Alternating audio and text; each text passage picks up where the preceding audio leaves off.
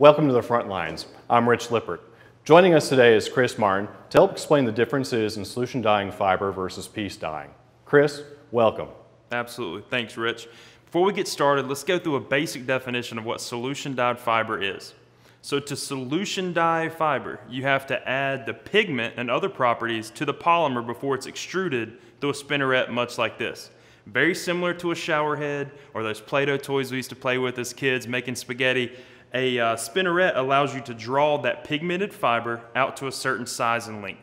Great. So when the fibers leave that spinneret, they have the protective properties and the color pigment added to it, and then you have GlenGuard fibers at its starting point, in comparison to fibers that are piece dyed that have to have the color pigment and the protective properties added to it, and this is what that looks like.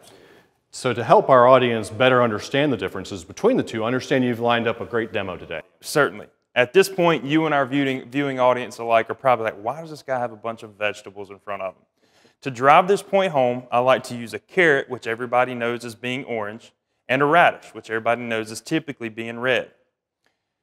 Unlike the radish, if you cut a carrot in half, it's orange all the way through, inside and out.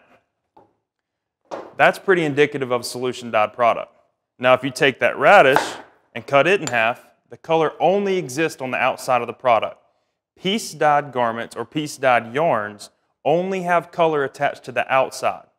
There's no fixed color on the inside, therefore it is exposed to decreased color fastness over time. Excellent demonstration, Chris, and it certainly helps us remember the differences between solution dyeing fibers and piece dyeing fibers. Absolutely. So thanks for joining us today, Chris, and thank you for joining us today on the Front Lines. Stay safe and stay compliant.